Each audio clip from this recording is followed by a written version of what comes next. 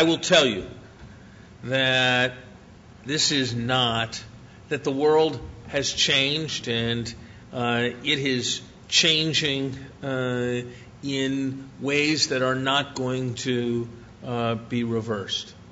The capacity for production in much of the rest of the world is profoundly different than it was a generation ago. It costs much less to ship a car across the Pacific than it does to fly a coach class ticket across the Pacific. Technology means that it takes far fewer people on an assembly line to assemble a car today than it did 20 years ago. And yet, precisely because of these kinds of progress, manufacturing must remain at the center of a national economic strategy.